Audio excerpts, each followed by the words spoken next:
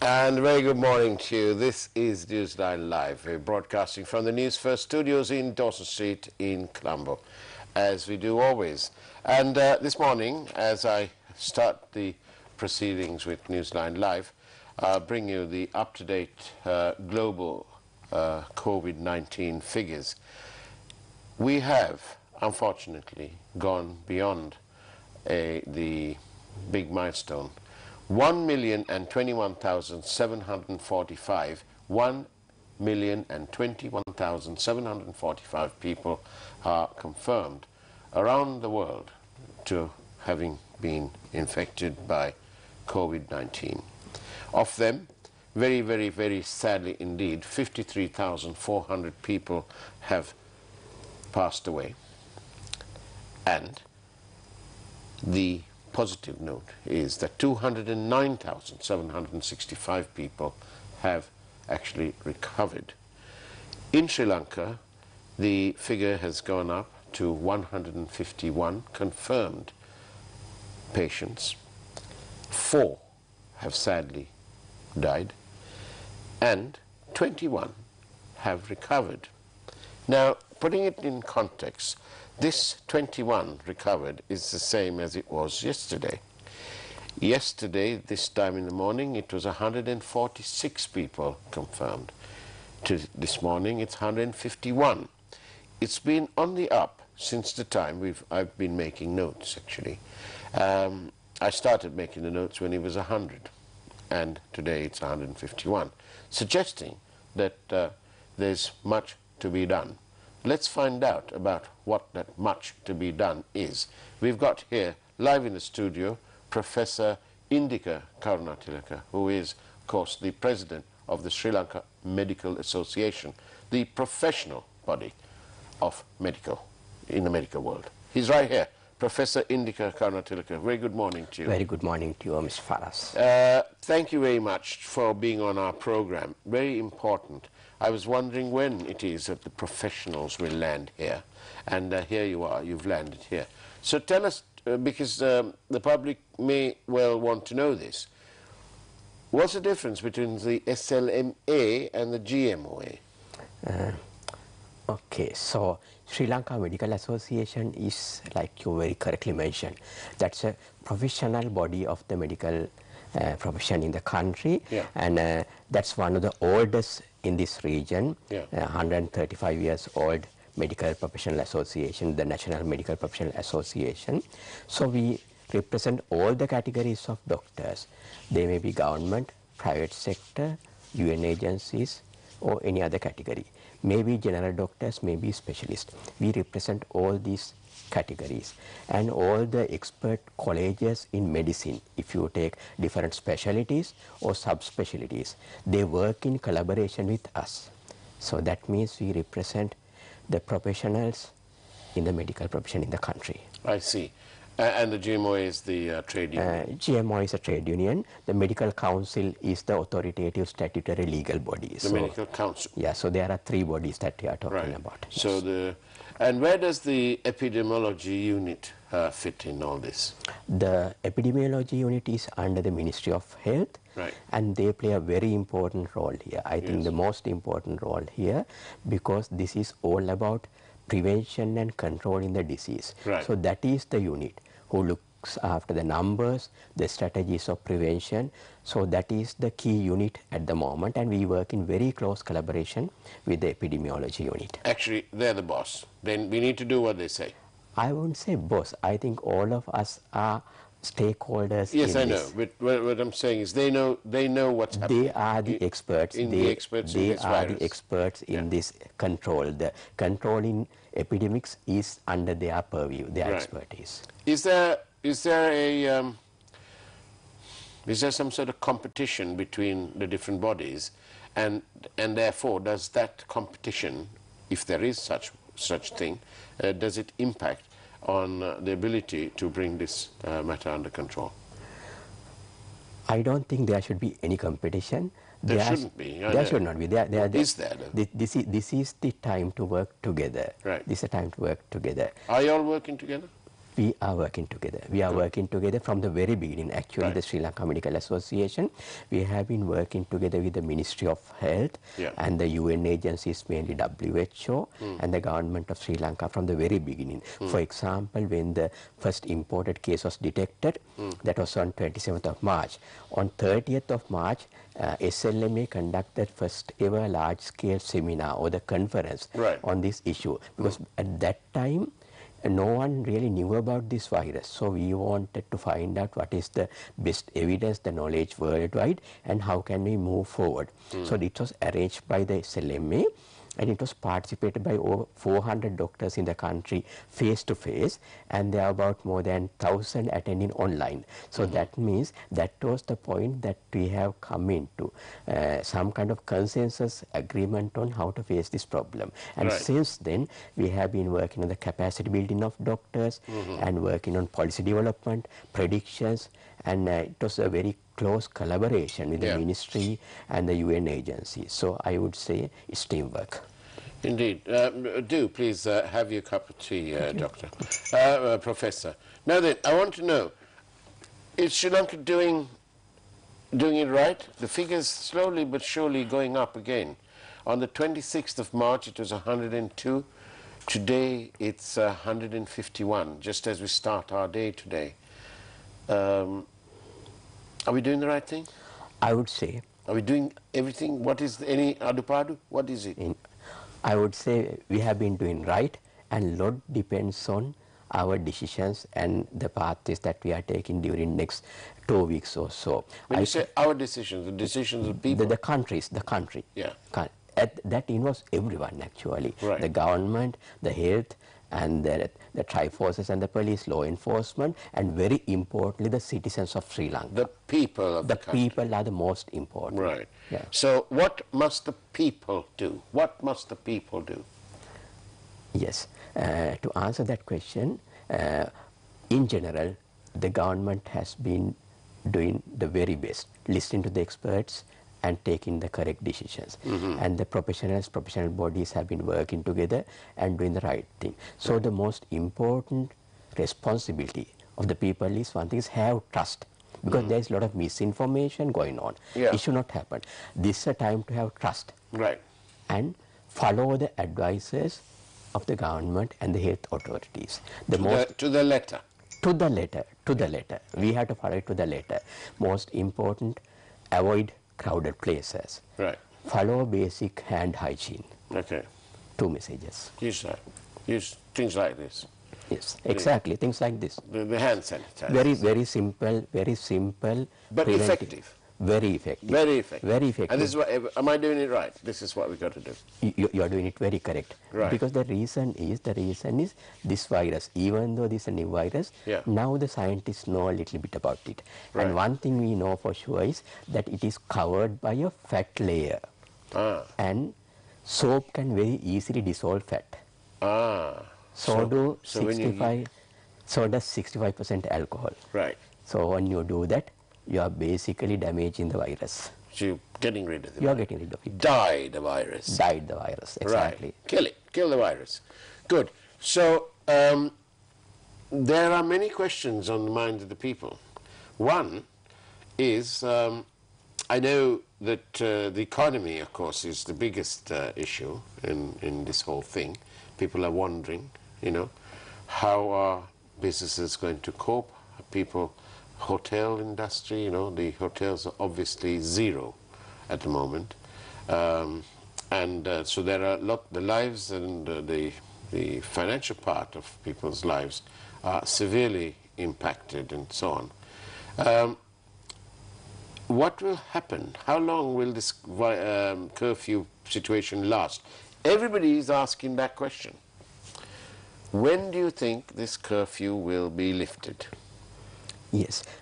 Before answering that question, am I allowed to explain the current situation? Of course, please do. That's the best thing to do. Yes. So if you take the current Sri Lankan situation, I would say that is a mixture of controlled and uncontrolled.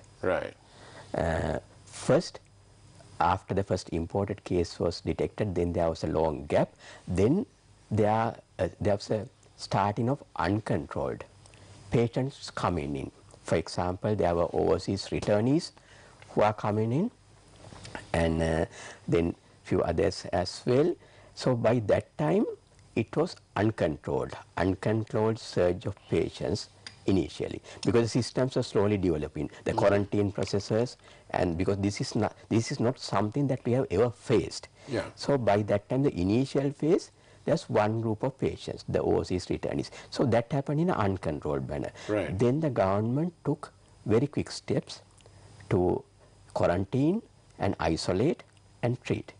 So later what happened is a kind of controlled transmission, because many of the returnees, many of the patients, either they were treated in the hospital, the patients, and other returnees, they were sent to quarantine camps or maybe home quarantine. So the military intelligence really helped in this. Definitely, no doubt about it. It's military intelligence as well as the public health system of Sri Lanka. They have done a phenomenal job. That's grand. That's absolutely grand. So then, tell me more. This is sounding interesting. Very interesting. Yes. So we are looking at a controlled situation. That's why, compared to other countries, our numbers are comparably low. Right. I mean, other countries, thousands. Yeah. But ours is, we were keeping less than 100 till very recent. So that was because of the very strong preventive system, the health system, and the support by the government mechanism, especially the tribe forces. Yeah. And however, I said that there was the initial phase. So initially the initial cluster of patients coming in like this, the returnees, then slowly the second wave, second group, the people who got the infection in Sri Lanka from them. So the initial curve going like that, then there's another group after 2 weeks, another group picking up. Right. What we are seeing at the moment is that group. So we say we are at the level 3 of the epidemic. Level 1 is no patient, level 2 is very few patients, level 3 is patients are detected in groups or clusters. We are still at that level. Fourth level is that the epidemic going into the community and then spreading in an uncontrolled manner and duplicating and the exponential increase. That is what you see in many other countries, even in developed countries. We haven't gone into that situation yet. What about Italy? Is that Italy in that position? Very much. They have gone into that situation. If I may explain what is happening there, a corona patient, a patient affected by coronavirus, in general, they can infect about 1 to 5 people. On average, maybe 2 people. This is what we call the infectivity. And in statistics, we call it R number. Right. So, and the incubation period is from 2 days to 2 weeks. Right. So that means approximately once in every 2 weeks, the number get doubled. Oh. So that becomes a kind of exponential increase, because you start small with 2, but then it can become 100. 100 can become 200, 400. And then you can imagine within very few cycles, it can engulf the whole country. Okay. We should not allow that uncontrolled exponential increase to happen. What happened in Sri Lanka is a controlled spread so far, because of the government measures. But having said that, I mentioned 2 words, controlled and uncontrolled. Within this control, there was some deviation from control, like the crowd gathering, so on and so forth. Generally, the crowd have been brilliant, but the Sri Lankan people have been brilliant. But there were some instances where this adherence to this strict control has lapsed. So that's not making any excuses for them, but I don't think that at the beginning they took on board the severity of the problem. I don't think so, because data is emerging. Now only we are seeing what is happening in the other countries. So now that picture, the global picture is very gloomy at the moment. So now I think we are seeing the gravity. So people are slowly realizing the gravity of the situation and they are adhering. But there were some instances. So what we are seeing actually is the infection that has happened about 2 weeks ago, because as I have mentioned before, the incubation period is 2 to 2 weeks. So what we are seeing at the moment is the cumulative result of the control that was exerted and then the deviations. So what we are seeing is a combination. Well, still people are, there are still a group of people out there who don't seem to understand the need to respect the rule of law. And this is not, it's not funny, or it's not a joke, or it's not political that the country is under a state of curfew. And for 4 people this morning, it must have come as a shock in their lives, because 3 of them were injured and 1 has been arrested after police opened fire on their car in Panadura, in the Panadura area, for ignoring a, obviously, for ignoring a order to stop. Well, you know, if you are not permitted to be on the road and with the relevant pass and so on, you must not dare step out of your homes. Do so at your peril. And remember, if you're in the car and they take the car away too, it will not be released. They've already told us that. It will not be released until after this whole matter of COVID-19 is resolved and sorted out. So you've got only yourself to blame. Do not break the rules. If you break the rules, you do so at your own peril. The Sri Lanka Medical Association, what can we do now? Is there something that we can learn from what's happened around the world? Yes, we can learn a lot from what's happening in other countries. Now, different countries have faced this situation in different ways in their own contexts. Yeah. But one thing we should say is every country is doing their best. Some countries, it might have not worked, the pathway or the stance that they have taken, but having said that, every country is doing their best. And some countries, they have managed to control it. If you take Japan, Singapore, or now China and Hong Kong, those countries, they have managed to control it. Have they really managed to control it, Professor, or are they controlling their media? No. The transparency is very, very important. Yeah. And in this global village, I don't think you can hide figures. So those countries have done well. Part of the success is actually transparency. Right. If there's any country who are hiding their figures, they can't do it that in this game. You cannot, because transparency is absolutely important. Right. You have to be very transparent with the numbers and the situation. Okay. Yeah. So what will happen come 2 weeks' time? The Sinhalese and Tamil New Year. That's one sort of timeline on our calendars. What will happen during Vesak? Yeah. So all these high concentration events. Yeah. What will happen depends on what we do. Okay. As a country, as a nation. Yeah. The worldwide evidence, the statistical predictions, the expert opinion in Sri Lanka, what we can predict is, if this current tight control can be maintained, Yeah. everything should be fine. And people might ask, for how long? What Yes. worldwide evidence says is, if you look at any country, say China, now you may remember that it didn't finish in 1 week, 2 weeks. It took about 2 to 3 months.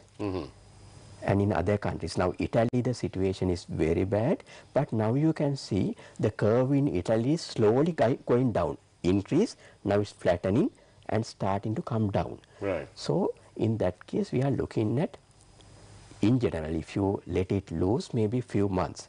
However, what the scientific evidence worldwide and our projections conducted by Sri Lanka Medical Association in collaboration with the University of Colombo and the epidemiology unit. I must thank Professor Manoj Veerasinghe and Mr. Nishanta Pereira of the mathematics department and the University of Colombo and the SLMA for coming out with a mathematical model and accurate projection.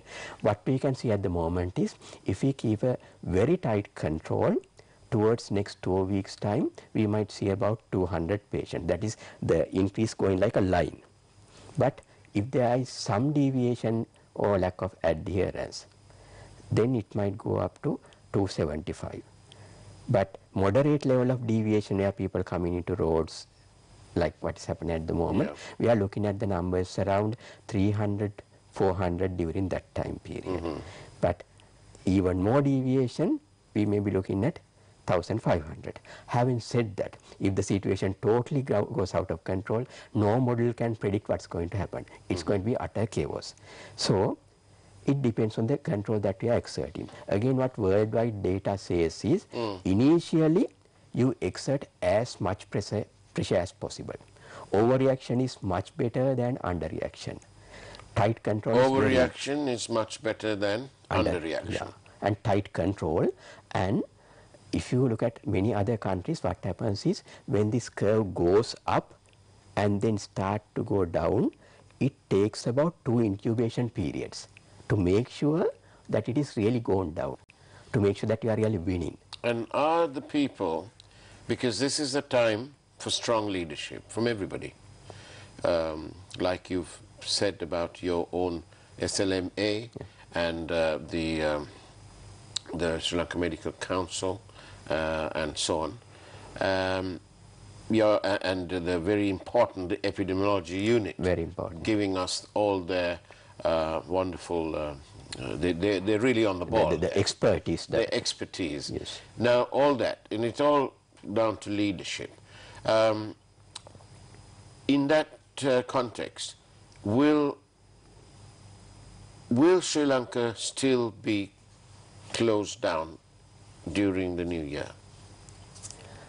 I think I must say to the governments, the credit of the government, to the credit of government and the Ministry of Health, they have been listening to the voice of the experts. Yes, and what does the voice of the experts say? Because this is only about 2 weeks away now. It's today is the 3rd. Experts says exert tight control. Exert So tight shut control. It down. Not keep it shut down. I wouldn't say shut it down. I would say tight control. So the current tight control is should go on till when? Till the end of April? If we go by the statistical modeling, yeah. We are talking about 2 incubation period. That's about 1 month's period. Right. Yes. So about a month. About a month. About a month. A month from like today? Month from, yeah, it can slightly vary. I mean, because we have started this tight control some time ago. Let's have a straight answer. Yeah. Till when? Till the end of April? Towards the end of April. At least. At least. I would say if we do it correctly, by the end of the April, we would be seen. We'll be on top. That curve will be down. Curve will, not only curve will be down. I mean, the idea is not getting the curve down. Say if we exert this tight control, hopefully within next 2 weeks we would be seeing curve turning. Oh. The downward curve. Okay. And if you exert it straight away, because the current thinking is you crush this. Yeah. You crush this attack. Right. Once you crush and then bring it down to a very low level, right. then you can slowly relax, slowly release, and then have control measures on. This is a strategy that some experts say the hammer and the dance method. Right. Yeah, you hammer it first, you control it. Sri Lanka has done it from the very beginning. That's why Sri Lanka's situation is little different from other countries. Apart from maybe 1 or 2 weeks where we got the systems going, Sri Lanka has exerted tight control from the very beginning, even though there were deviations. So, and on the Newsline Live, we encourage you to send us your questions. I know that many people have already been texting away this morning to 0772 300 305. By text only to 0772 300 305. It's live right here. And I'm grateful to the person who sent this this message, and with your permission as well, yes. let me read this out. It's a very important message. It's commenting on what we just spoke about, the need to close down or to continue with these measures until beyond the Sinhala Tamil New Year. And here he goes. It says here, as a Sinhala Buddhist, I can say that there is nothing to believe that overrides the national concerns at this time.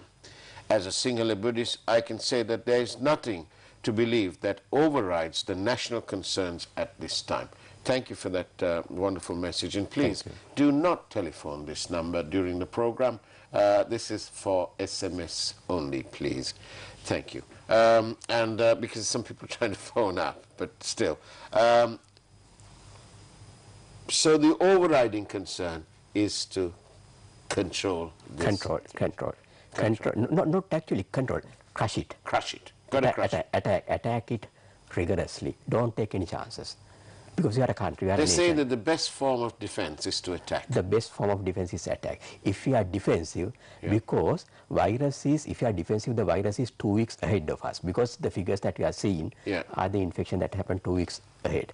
So we have to be ahead of the virus. Right.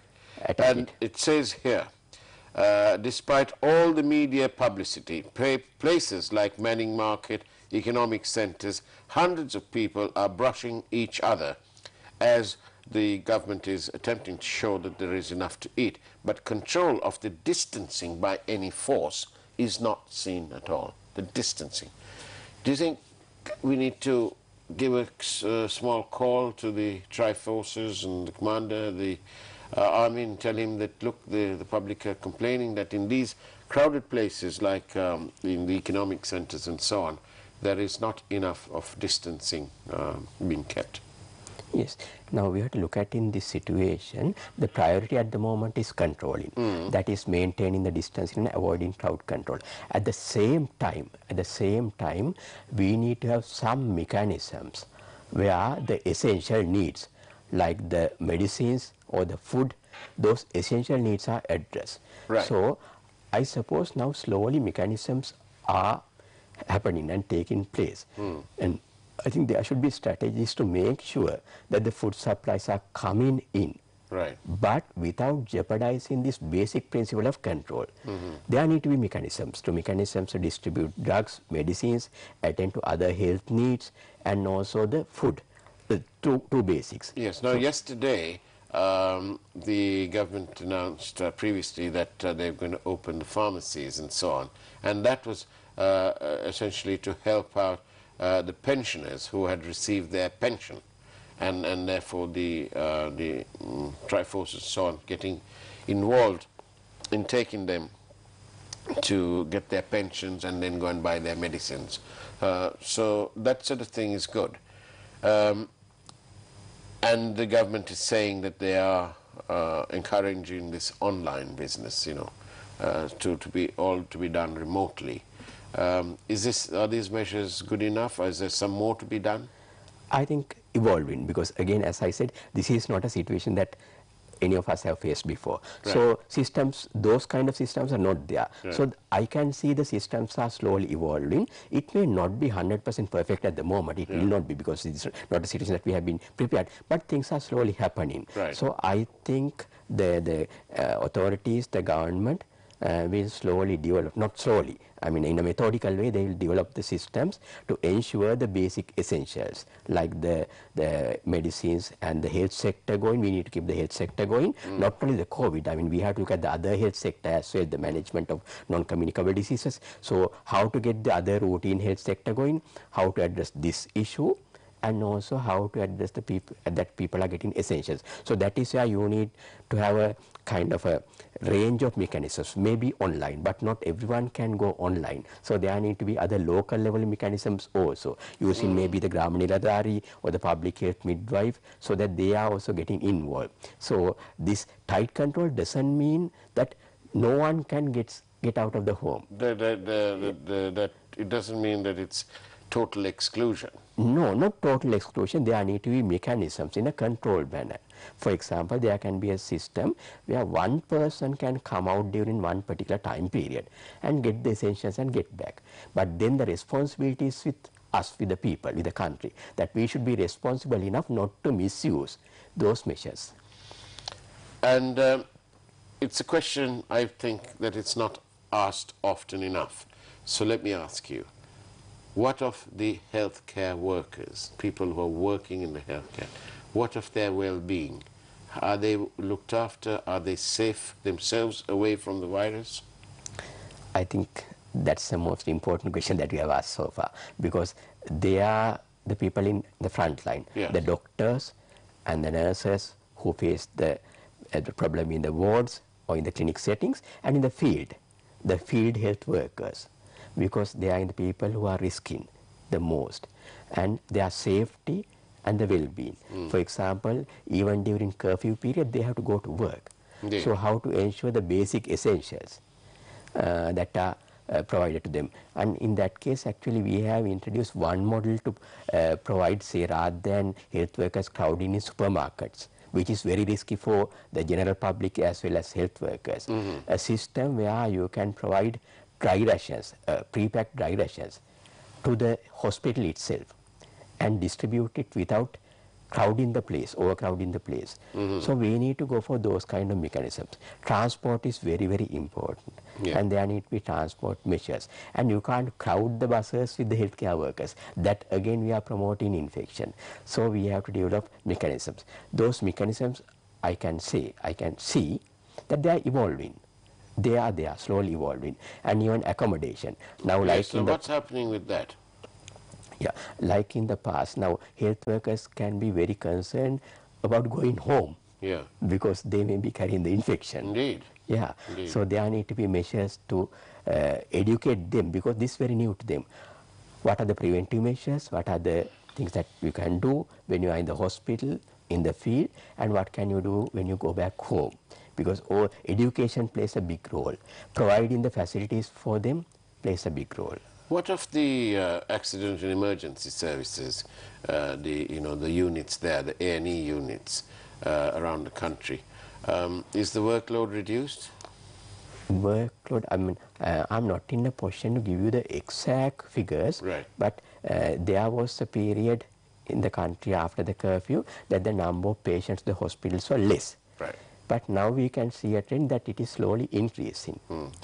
As the expert bodies, the SLMA, and we have all the professional colleges with us, what we think is, this was our recommendation, Ministry of Health, that the normal health system, the routine health system, should be separated from COVID management. Right. So those hospitals, the bigger hospitals, they have to restart the routine work, because there are many other patients suffering, so we need to take care for them. And there need to be another hospital dedicated system for the suspected COVID, where we can have a triage process, separating out, sorting out, and getting the few patients to dose. And from there, for the diagnosed, we need to have a separate dedicated COVID hospitals. At the moment, again, to the credit of the Ministry of Health, they are basically in the process of establishing that. Right. Yeah. So I think the health system should go on.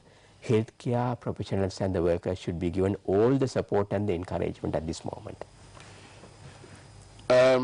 Good. There are many messages here, and one of them is quite important. Will the pharmacies be open today and tomorrow? Yeah, that was the announcement that came from the, that was the, again, I mean. There are no announcements to say otherwise. I mean, that's the government decision. So there need to be mechanisms like that, and we should not be misusing that opportunity or the mechanisms that have been established. Professor, going by the situation reports on the WHO website, it is evident that the spreading of the virus in two regions, Africa and Southeast Asia, are not as much as in the other regions in the world. Please elaborate on that. Yes, again, we cannot say for sure, but one thing is, if you compare with the health systems in these regions, especially the testing facilities are minimal. So it may be, just maybe, that still they are not detecting the actual number of patients. How about in Sri Lanka? Do we have enough testing facilities? At the moment, I would say yes, because, I mean, this is a very controversial and contentious area, and we as professionals, we are all in one voice that we need to increase and improve the testing capacity. Having said that, currently, I will explain it. Currently, the Sri Lanka as a country has a capacity to do 500 tests per day. 500 tests per day. 500 tests per day. What we are doing is a test called PCR, where you detect the genetic material of the virus through the polymerase chain reaction. That's one of the best tests. How long does this test take to do? Within 1 day you can get the results. Is it What can you describe the test? It's called polymerase chain reaction, or the PCR. This virus is a RNA. The nucleic acid is RNA virus. Yes, but how do you do this test? Is it to take some blood out? Do you have to put a swab in your mouth? What is it? Yeah, again, I would say, I mean, I am not a microbiologist or virologist, but Yeah. I represent this body of knowledge of all the expert colleges. How this happens is, you have to take generally you can take material from your respiratory system, generally. It could be from the upper respiratory or the lower respiratory. So you can either take a swab from your throat or maybe from your nose. And there is some evidence that you can even use saliva as well. And in serious patients, critical patients, you can aspirate the secretions from the lung, the respiratory system, what we call the bronchoalveolar lavage. So in whatever way you get this, the infected material, and test their genetic material. So what you need is not blood. It is basically. So it's from the respiratory system. Yes. And where can these tests be done? In the Ministry of Health has identified many hospitals and many centers. And do you need a prescription before you can have the test done? Because otherwise you'll have people queuing up at the hospitals. That would be a big problem. So the best would be if you have those symptoms. Now actually the criteria for suspecting COVID-19 has been relaxed now. So previously the contact history was followed very strictly, but not anymore. So the advice that we can give to the general public is, if you have symptoms, now the commonest symptoms like fever or the sore throat, or maybe a dry cough. So if you have those symptoms, first get the advice of a medical professional. Rather than visiting a hospital, you can phone. Now there are systems emerging. Sri Lanka Medical Association, we have introduced a system where you can just dial 247. 247. Sri Lanka Medical Council. Medical Association. Medical Association. And sorry, SLMA. SLMA. 247. Dial the number 247. And you can talk to a doctor. Yeah, and or else if you don't have a mobile, from a landline, 1247. So from a landline, it's 1247. 1247 on a landline, and you'll talk to a doctor. Yes, and it's completely free. You'll be connected to a doctor, and you can choose any of the 3 national languages, either Sinhala, Tamil or English, and then you will be given advice. It is not only about COVID actually, because in this situation you have to, as a national organization, we have to help the patient to avoid the hospitals, and that would help to avoid overcrowding of the hospitals as well. So there are many mechanisms for the patient to call the doctor and get the advices, and they will advise. Another very important message is, if you have those respiratory symptoms, stay at home and wear a mask if you have those symptoms. Now then, a citizen with suspected COVID needs to know whom to ring. So if you know that you've got it, or you believe you have it, who do you ring? Who do you phone? Obviously a doctor.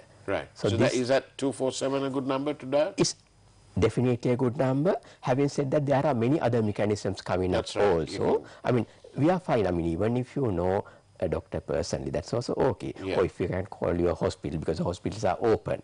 And your general practitioners are there, you can call them. Yes, sorry. So call a doctor. If you suspect that you have the virus, call a doctor.